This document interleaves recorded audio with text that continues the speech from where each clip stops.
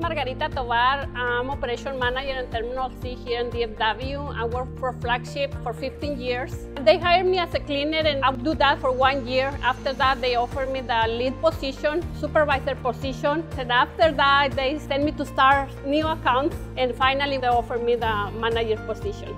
Margarita really takes pride in what she actually does. She's learned a lot of different things from when she started to where she's at today. She's one of those that actually promoted all the way through the chain, and now she's an ops manager and she's great.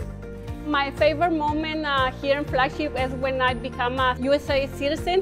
When I started working with Flagship, I was not speak any English, so they gave it to me the opportunity to grow and learn the language. And when I become a USA citizen, they make me a party. And that was so big to me because I realized that Flagship care about me. I really like how we working here. Flagship care about us, all the employees. When we have a delay because of the weather, I come early and bring some donuts, I make some coffee for them. And I tell them today is gonna be a busy day, but we can do it if we work as a team. I have a really good relation with them. I care about them and they care about me. We have a lot of things going on every single day. It's always different. And I really like that.